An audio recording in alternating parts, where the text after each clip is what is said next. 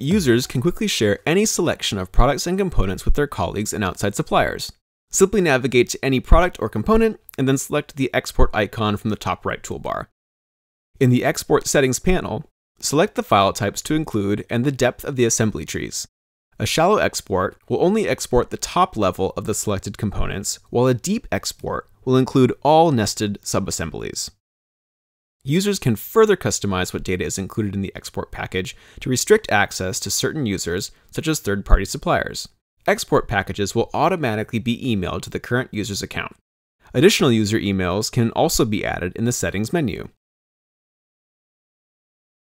The export email includes a time-limited link to the auto-generated export package, mitigating the risk of outdated revisions being accessed at a later date.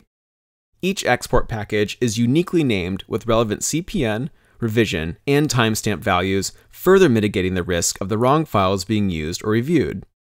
All documents and production files, such as PDFs, Gerbers, and Step files, are grouped into folders using their respective CPN values as names for easy access.